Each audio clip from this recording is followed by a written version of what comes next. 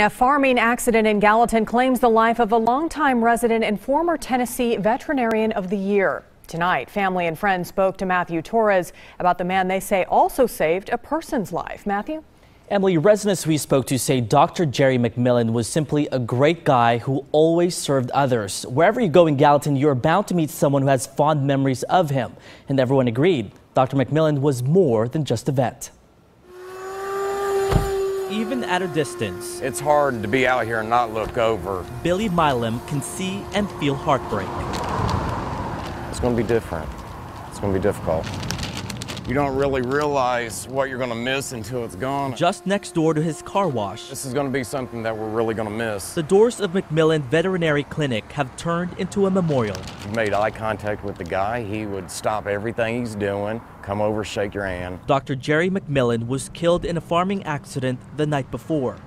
His clinic was closed Saturday in response to his death. The community, though, responded back with flowers and cards. It seems like everybody has a story about how he's helped. McMillan was an active resident of Gallatin for 38 years. He served at his local church and the Gallatin Lions Club on top of being the vet to go to. Whatever he could to help you, he would do. McMillan died after he was knocked off and trapped under his tractor. It was just one of the worst days of my life. Hack Gilliam is a friend and fellow Lions Club member. Last November, he credits McMillan for saving his life after going through a medical incident. Jerry, Hack's down.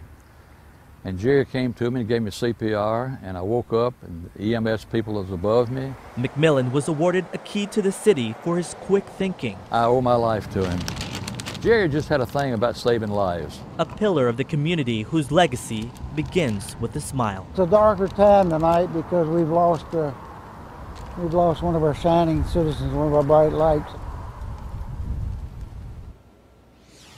His family released a statement to us in part, quote, "He loved and was loved by so many. We are deeply humbled and honored by the outpouring of love and support in this trying time for our family." Jerry McMillan leaves behind his wife, 4 children, and 6 grandchildren.